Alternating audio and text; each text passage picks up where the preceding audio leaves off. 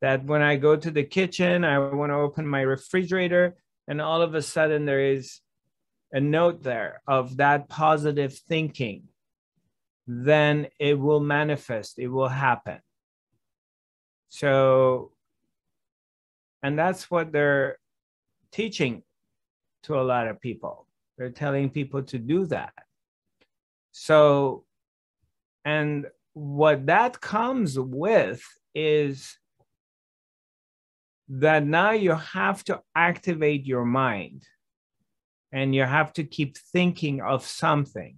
So you're thinking of an object of your desire because you're desiring something and you want to get something.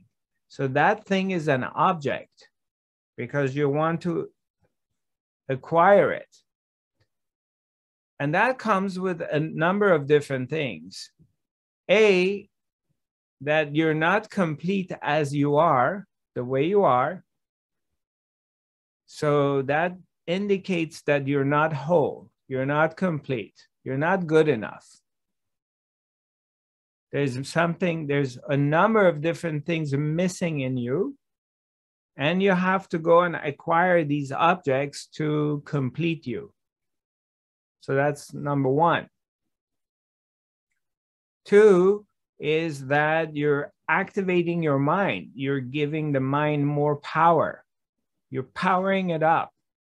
And this is the same mind that drives you crazy. This is the same mind that always creates issues for you because it's dwelling in the past or it's worried about the future. So now you're empowering this thing called mind, and you're becoming a slave to it because it's been driving you crazy all of your life and it's been the source of a lot of misery. Now you're empowering it.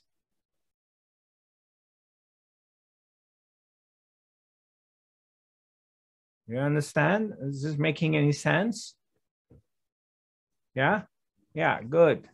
So why would I want to empower my enemy? Why would I empower an element that is making me suffer and worry and the mind that takes me to these places that creates with all these thoughts that I'm not good enough, I don't love myself, I'm not worthy. Why would I want to empower this? Or going to the past, continuously thinking about past events, mistakes, things have happened, whatever has happened. I've done something good or bad, or I've been left out, I've been dumped, rejected, and give it more power and keep dwelling in the past, or going into the future and continuously being worried about what's going to happen.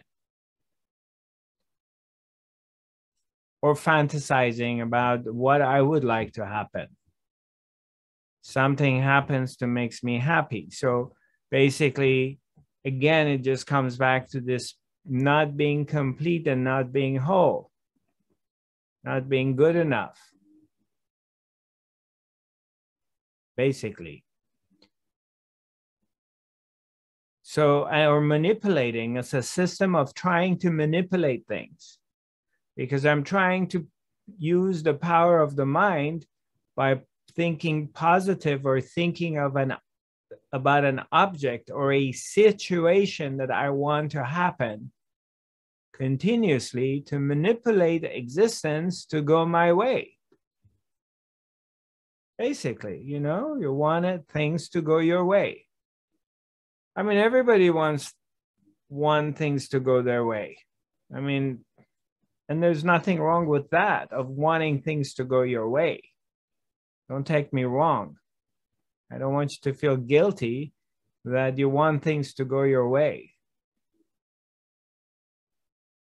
That's not a bad thing or a wrong thing, but it's just empowering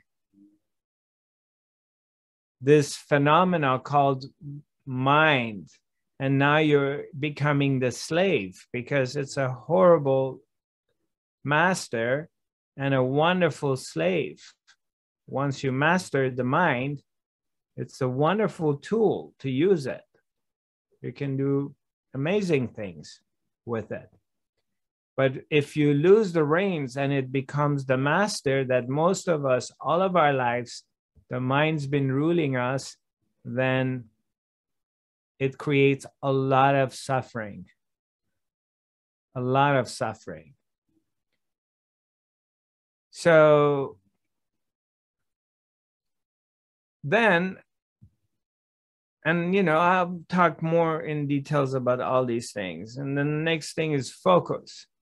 Okay, so I sometimes I've been around people like, let's say I feel a little bit like I'm coming down with a cold or something. And I say, oh, I feel like I'm coming down with a cold.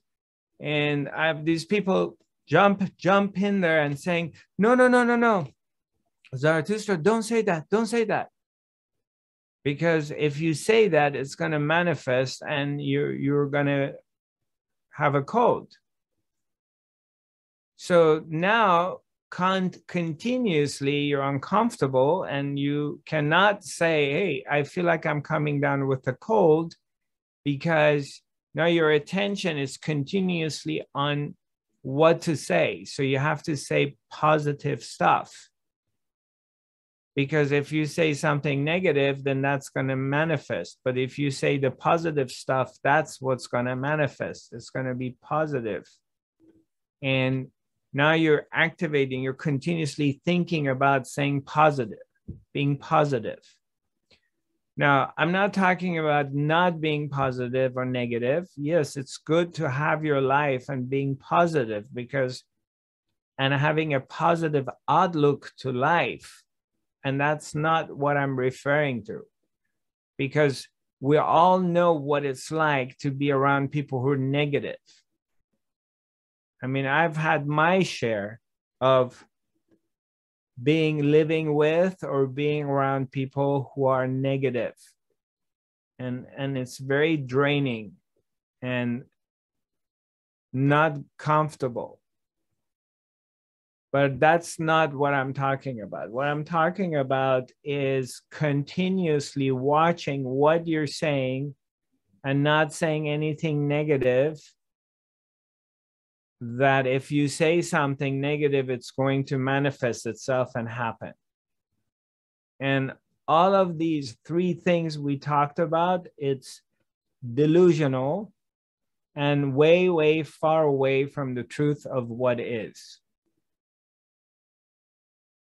None of them are going to take you to freedom and help you become awakened completely. Actually, it puts you more into sleep, because all these three things, which all same thing pretty much, is empowering the illusion of separation. It's creating this feel that we all have, that we are individual entities, separated from the source, separated from the whole, capable of creating things, basically objects of our desires. We're capable of creating them by the power of our thoughts.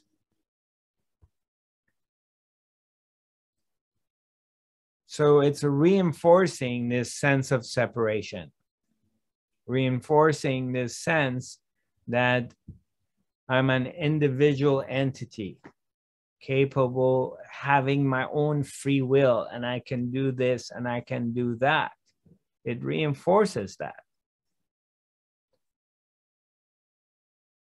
So you remain a person instead of being totality, instead of being that. So by that way of thinking or being, or that mentality, it reinforces the illusion of separation.